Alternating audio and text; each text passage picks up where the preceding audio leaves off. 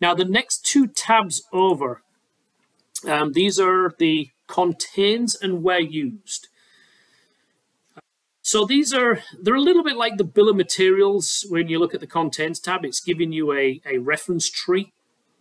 But the way I like to describe these is together, the contains and where used gives you the ability to look up and down the reference tree.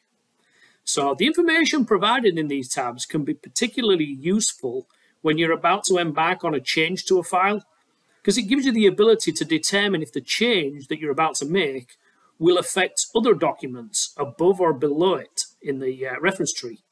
And then from that, you can decide if you need to make additional changes to other documents.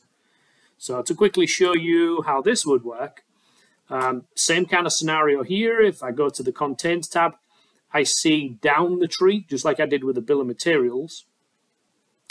Anything that I see in here, there is an option to right-click and browse to. So if I go browse to this one, you see it takes me to a different folder. Now this contains no references, but if I was about to make a change to this, I could simply switch over to the Where Used tab. And then by switching over to all versions, I can see what versions of that file are used in what versions of the assembly.